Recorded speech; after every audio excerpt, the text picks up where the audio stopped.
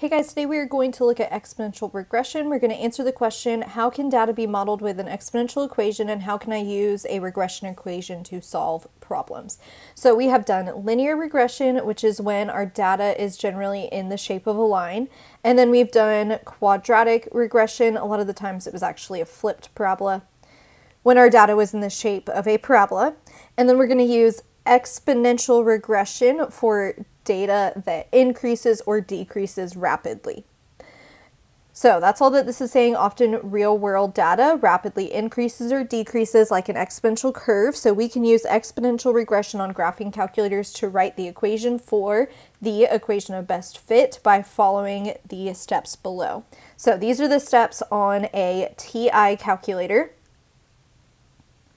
I have this app, this pink one right here called Calculate-84 pulled up. It looks a little bit different than the TI-84 calculators, but it pretty much does the same thing and it has the same steps. So I'm going to go ahead and follow those. So just like with linear and quadratic regression, you will click Stat, Enter, and then you will put the X values in L1 and the Y values in L2. And then to calculate the equation of best fit, we will do Stat, we'll arrow over to Calc. We've done 4 linear regression and 5 quadratic regression. This time we're going to go down to 0 for exponential regression. So let's look at this first situation. It says the following data represents the amount of money Shay has in his account each year for 6 years. So I need to put this in the stat plot first.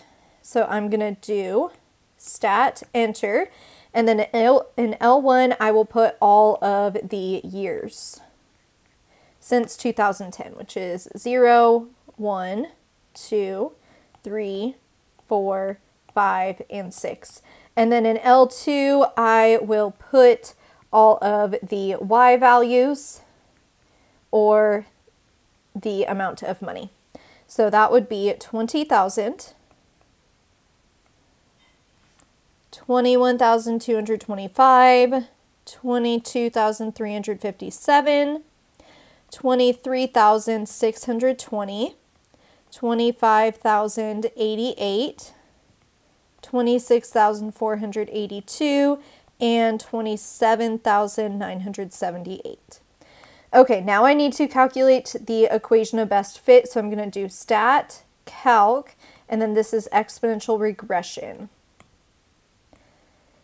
Okay, and my A value is 20,018.96, and then my B value, I'm going to round that to 1.06. So it says, what is the equation of best fit?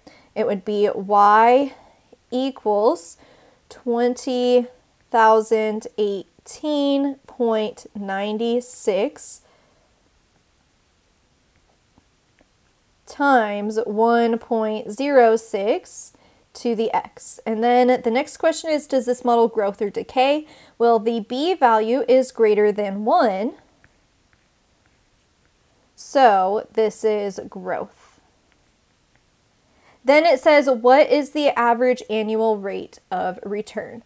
So since this is a growth function, that means that they used 1 minus R, or 1 plus R, to get the 1.06 B value.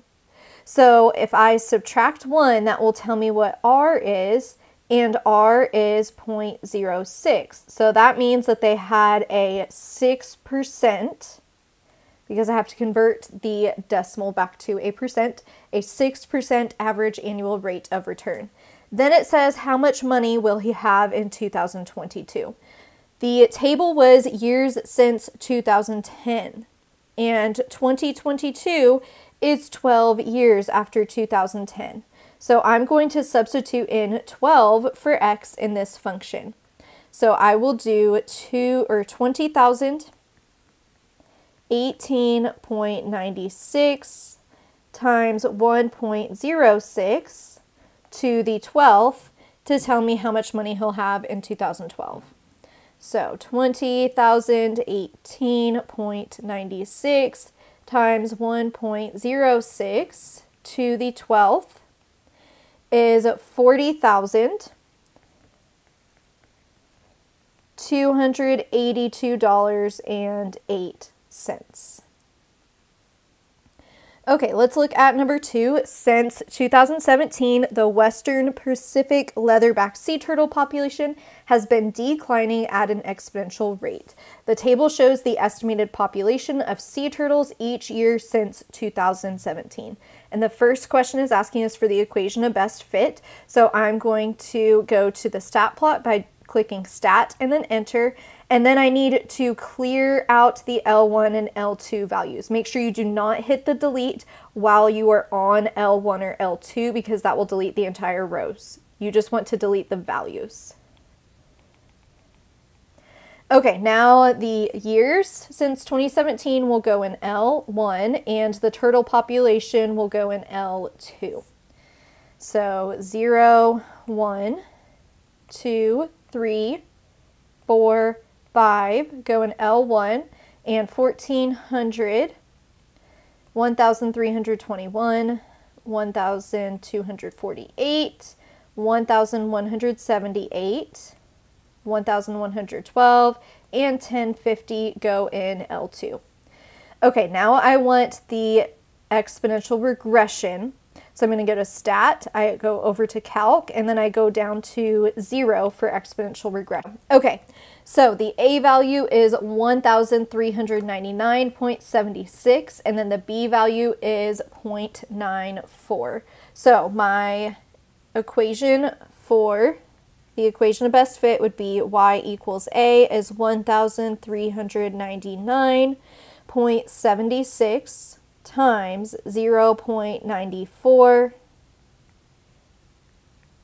to the x. Okay, then it says what is the average rate of decay. So remember we do 1 minus the rate in decay, and that's how we got the 0.94. And that means that R would be 0.06 because 1 minus 0.06 is 0.94. So we are decaying 6%.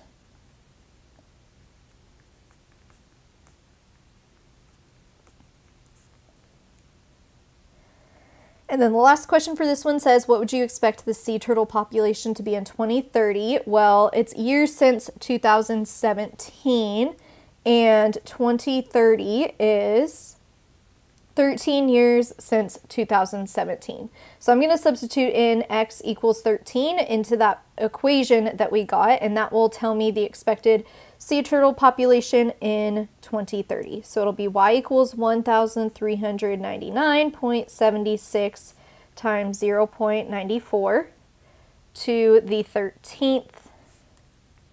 So 1399.76 times 0.94 to the 13th. And we would expect there to be about 626 sea turtles.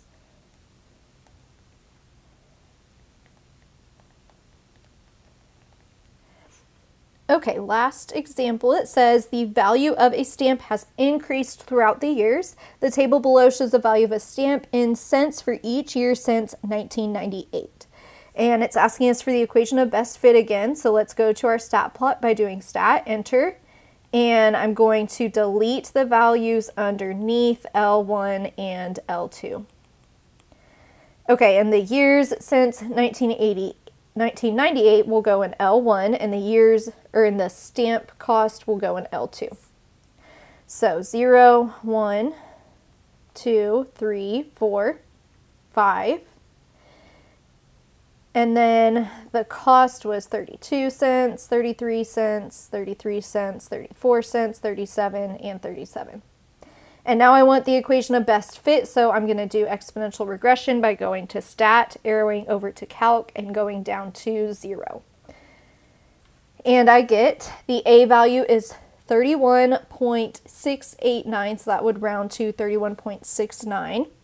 So it's going to be y equals 31.69 times the B value is 1.03 to the x. And it says, by what percent is the price changing? Well, this was growth since we are increasing. So to get that 1.03 value, they did 1 plus the rate. So that means that the rate must have been 0.03 or 3%.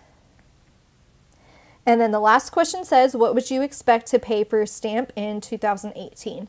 The table started in 1998, and 2018 is 20 years after 1998. So I'm going to plug in x equals 20 into that equation to figure out the price of an expected stamp in 2018. So 31.69 times 1.03 to the 20th is what I'll put in the calculator. 31.69 times 1.03 to the 20th. We would expect it to be about 57.23 cents.